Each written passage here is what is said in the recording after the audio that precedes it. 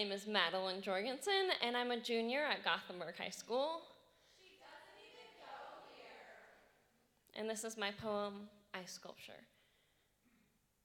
My accomplishments and future goals are collectively a block of ice, slowly melting and slipping out of my grasp.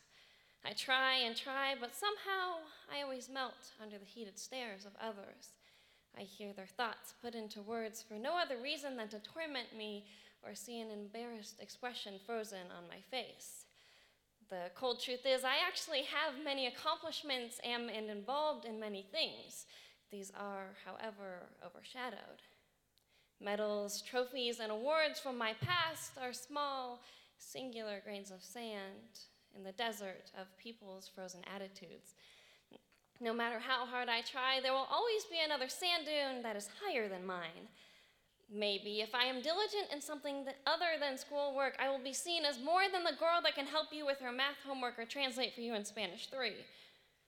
I'll never give them the answer, just guide them in the right direction, but they want the quick, easy answer. The truth is, nothing in life comes easy, at least not for me. Maybe I will have friends if I do stupid things I'm totally against, if I copy someone's homework, if I never ace a test. Maybe I will be seen as equal if I wear a warm-up jersey with my name on the back. If I throw or shoot a ball, I am not really there. I can dance to my heart's desire, but they say a sport in which you wear makeup is not really a sport at all. I and my accomplishments are nothing to them. Speech, band, academics, and poetry, instead of volleyball, basketball, or soccer, my dreams should just melt into a lifeless puddle and flow into a sewer grate on the corner of worthless and ignored. Two streets that have become very familiar to me. If only everyone could accept that we were meant to be unique, we were meant to be snowflakes, but people focus on what makes us different instead of what makes us special, like deviating from the norm is bad.